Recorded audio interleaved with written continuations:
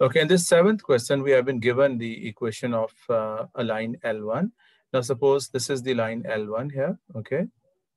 And then we're given, it says, find the vector equation of the line L2, okay? That is parallel to the line L1 and which passes through point A, which is 5 minus 3, 2. So if this is the line L2, then I can easily say that its equation is going to be R is equal to, it is passing through the point A. So this is 5 minus 3, 2. And then plus, we can write here mu this time, okay? Mu into, since they are both parallel, so I can take this direction vector as the direction vector of the line L2 as well. So this is 4 minus 1 and minus 3. So this is the answer to the part A where you had to write the equation of the line L2. Now it says that show that A, which is somewhere over here on this line L2, which is 5 minus 3, 2. A is the foot of the perpendicular from the point B. Now let's say there is a point B. I'm taking it here. There is a point B over here, okay? And this is a foot of the perpendicular from point B. Now this point B is 4 minus 7, 2. So in the previous questions, we were finding this point. Now we have to show that this is the foot of the perpendicular from this point B to this line L2, okay? So remember all those steps. So we will just suppose that this point A is, since it is on the line L2, can I say this OA is 5 plus 4 mu minus 3 minus mu, and this is 2 minus 3 mu. That is my OA. Then from this OA, I can find AB, okay? Why am I finding this AB? Yes, will someone like to tell me? So we are finding this AB so that we can perform the dot product of AB with the direction vector of L2. That will give us this mu. And then we'll put that mu into this OA to show that this A is this 5 minus 3, 2. So let's find this OAB.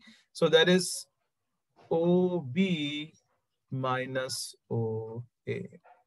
So this is OB is 4 minus 7, 2, and minus this is 5 plus 4 mu minus 3 minus mu, and we have 2 minus 3 mu. Okay, so this is 4 minus 5 is minus 1 minus 4 mu, minus 7 plus 3 is minus 4 plus mu, and 2 minus 2 is 0, and this is just 3 mu. So that is my AB. So now let's find AB dot this direction vector, which is 4 minus 1 minus 3. So I'll be putting that equal to 0. So now I have AB is minus 1 minus 4 mu times 4 is minus 4 minus 16 mu. Then this minus 1 into this is plus 4 minus mu. And this is minus 9 mu. That is equal to 0. So I have minus 26 mu, that is equal to 0. So this means mu is 0. So when mu is 0, you put that into this OA over here, okay? So you will get this OA as when you put mu equal to 0. So this becomes 5 minus 3, 2. And that is what we had to show, that this point A is 5 minus 3, 2. So remember the steps. You have to take this point on the line in terms of this given equation. So like, the way you find the parametric equations. So you have, this is your X, this is your Y, this is your Z, and then you find this AB, okay? This AB, so that you can find AB dot this direction vector of the line. You put that equal to 0, you get this unknown okay? And then you put that back into this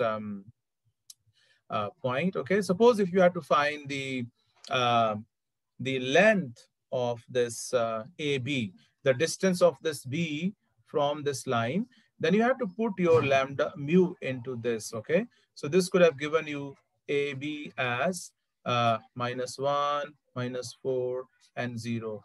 And then you can say that the length AB is going to be 1 plus 16, and that is going to be under root 17.